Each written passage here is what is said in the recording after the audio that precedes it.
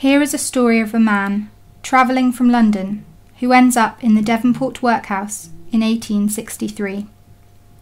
Unsatisfied with what is provided him in the workhouse, he destroys his clothes in the hope of being given better.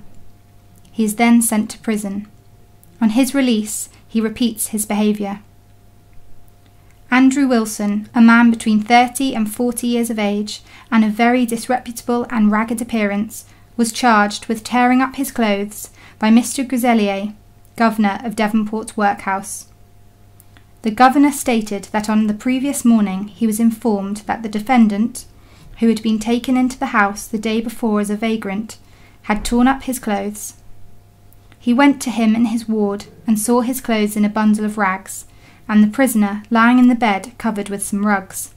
He asked the defendant what he had torn up his clothes for, and he said he had torn them up because they would not last 2 days longer.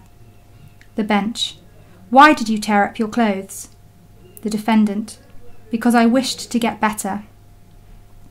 The defendant said he had left London, where he belonged, to seek for work, which he had been unable to get through ill health. The bench sentenced him to prison for 7 days.